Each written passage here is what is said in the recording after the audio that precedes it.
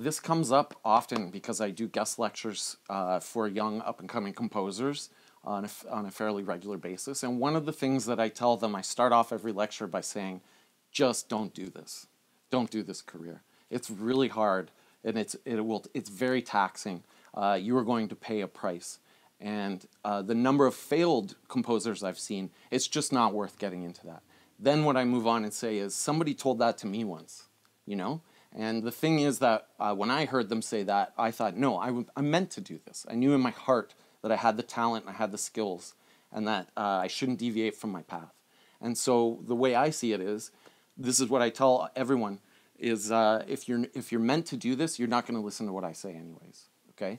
But if you're not, I've just spared 20 people in the room 15 years of heartache and depression and not eating, you know?